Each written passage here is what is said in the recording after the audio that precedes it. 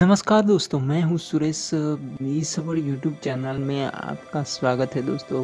आज हम आपको एक आउटगोइंग वायरिंग यानी कि घर का जो मेन वायरिंग है वो कैसे करते हैं वो हम आपको दिखाते हैं। तो ये 16 एम्पियर का फ्यूज़ है दोस्तों, और ये दूसरा वाला है 32 एम्पियर का है, वो आप देख सकते हो। तो दोस्तों ये घर का जो लोड है उस हिसाब से आप फ्यूज यूज़ कर सकते हो। चलिए हम शुरू करते हैं वायरिंग।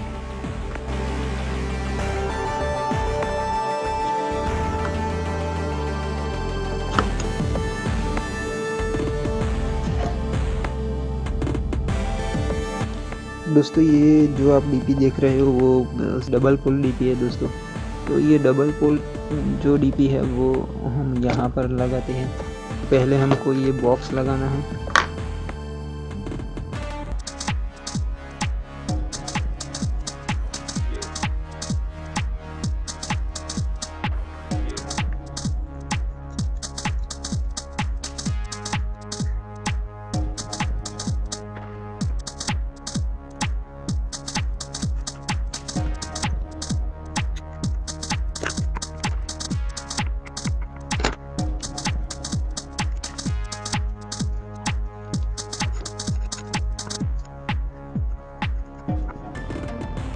तो ये दो वायर जो मैंने लगाए हैं वो जाएंगे सीधे मीटर के अंदर। मीटर में से ये मेन सप्लाई आएगा। तो दोस्तों मैंने ये आउटगोइंग वायर दे दिया है, तो यहाँ से जाएगा MCB में, और ये MCB के अंदर घर में जाएगा।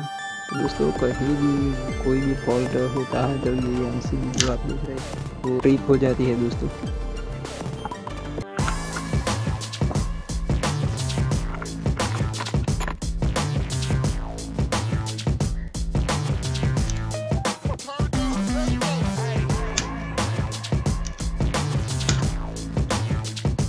दोस्तों मैंने अभी जो बल्ब लगाया है वो बल्ब आप देख रहे हो कि चलता है। तो दोस्तों आपको जो बल्ब नहीं लगाना है, आपको तो सीधे जो घर के जो पॉइंट वाला बोर्ड है उसमें MCB के अंदर से पॉइंट वाला बोर्ड में लगा दीजिए दोस्तों।